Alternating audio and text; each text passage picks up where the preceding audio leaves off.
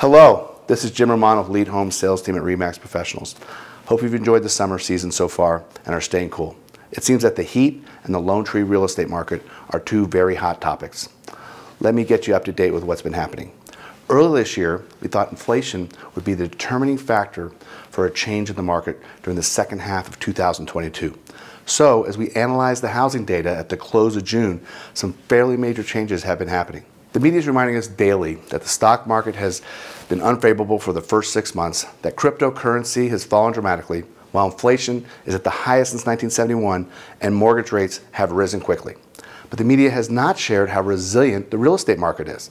The strongest indicators in housing continue to be supply and demand, and those fundamentals have not changed. So let's talk about supply. Our biggest shift in inventory occurred last month. We ended June with 31 active listings on the market, which is 94% higher than June of 2021.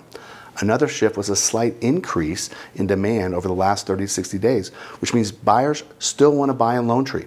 So, what do these numbers mean? Last year at this time, we had 3 weeks of inventory on the market. Now we have 4 weeks of inventory on the market. That is an incredibly low number. However, I do foresee the market catching its proverbial breath for at least the next few months.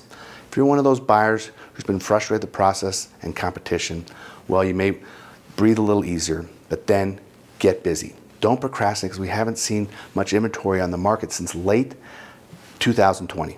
Re-engage, because you can't predict what mortgage rates will do in the future and easily could go up again. If you're a seller, no need to panic. You may have missed the peak of the market this year, but there's still demand for housing. Buyers still need to put a roof over their head. Keep in mind that because the market shifts I mentioned, you may need to realign your expectation. Condition and location are key, but pricing your home realistically is the single most important decision. The Elite Home Sales Team can advise you on how home pricing in your neighborhood may have changed since March or April.